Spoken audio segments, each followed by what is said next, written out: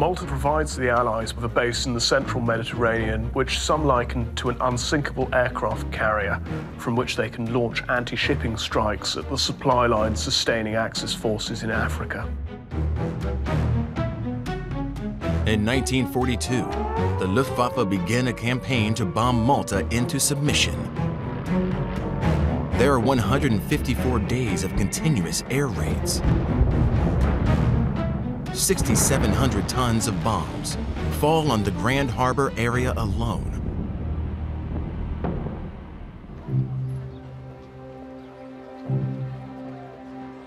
The 250,000 islanders determinedly struggle for survival.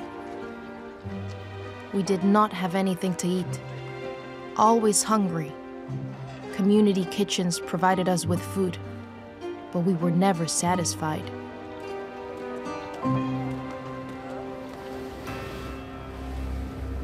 By summer, Malta is almost out of food, fuel, and ammunition.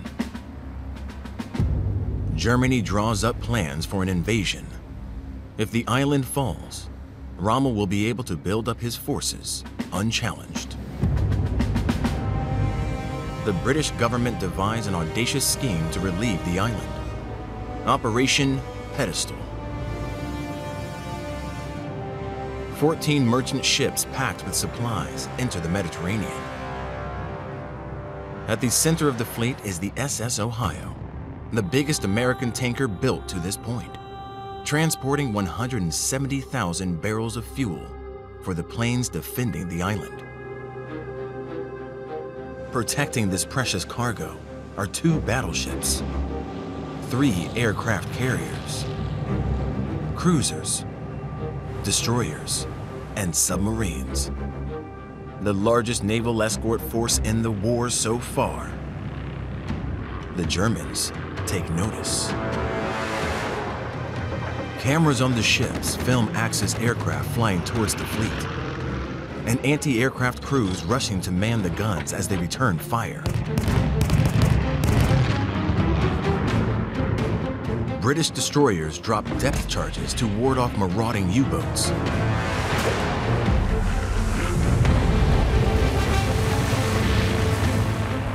Tracer rounds illuminate the evening sky as the Royal Navy blasts away at the German bombers. The SS Ohio comes under concentrated attack. War correspondent Anthony Kimmins is on board. If ever there was an example of dogged perseverance against all odds, this was it. Any of those hundreds of bombs in the right place, and she would have gone up in a sheet of flame. The Allies suffer heavy losses.